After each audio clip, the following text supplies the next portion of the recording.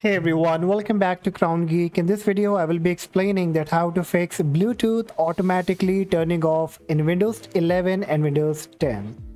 So first we will be starting with the basic troubleshooting, that is disabling and enabling the Bluetooth from your computer. Now, according to many users, they fix their problem by just disabling and enabling the Bluetooth button. How you have to do? On your Windows search, type Bluetooth. From the suggestion, choose Bluetooth and other devices settings. And here you will see the Bluetooth button. What you have to do, you just need to disable it. Wait for 3 to 4 seconds. And after that, enable it again. Now check that if this fixes the problem. And if not, then just close it. And in the next step, you need to run the troubleshooter for the Bluetooth. So on the search box, again type trouble. And you will be getting troubleshoot settings, so click on it.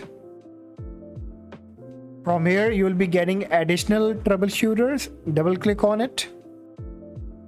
And now here scroll down and look for Bluetooth. Here I find it, click on it.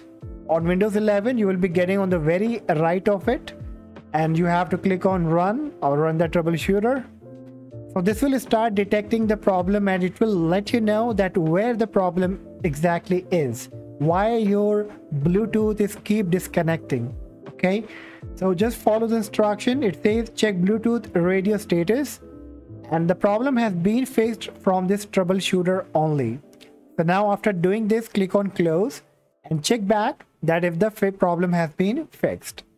In case still if you have the issues, then you also need to disable the Bluetooth from the power management. Close everything. Now on your Windows icon, make a right click and from the suggestion choose device manager.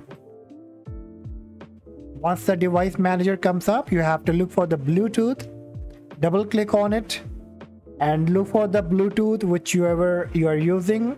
So I'm using the Bluetooth device RF COM. So I have to make a right click on it and choose properties. Now in my case, I don't have the power management section here from the top end menu where it says general driver details events.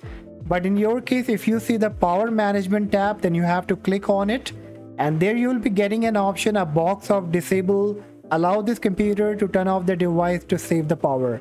You need to uncheck that box and then click on OK. Alright, check back again if this fixes a problem, and still if you have the issue, then finally we have to make a reinstall. We need to reinstall the Bluetooth drivers.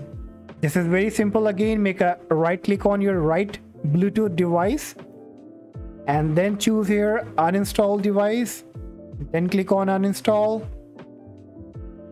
Now from the top end menu, click on action, then click on scan for hardware changes. Now finally you have to restart your PC, and as soon as you restart, the Windows will automatically detect the updated and the latest driver for the Bluetooth and install it. So after that, once you will check, you won't be having any kind of problem with your Bluetooth. So hopefully guys, this will work for you, and if yes, make sure that you hit the like and subscribe to the channel, and I see you in the next video. Bye bye.